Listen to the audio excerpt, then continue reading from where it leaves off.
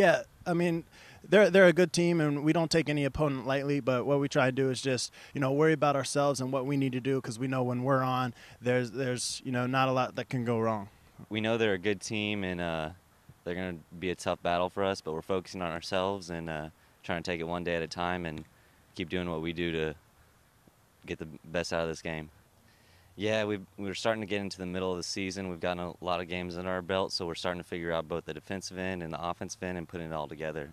In the years past, we've been a team that's relied on our defense to get us through games, and the shutouts, and there's been a lot of shutouts and one goal victories. But now this year, things have changed. We haven't been as good defensively, but the offensive side of things has been really good. But hopefully, towards the end of the season, we can pick both sides up, and the defense will get their shutouts, and we'll continue to put goals away.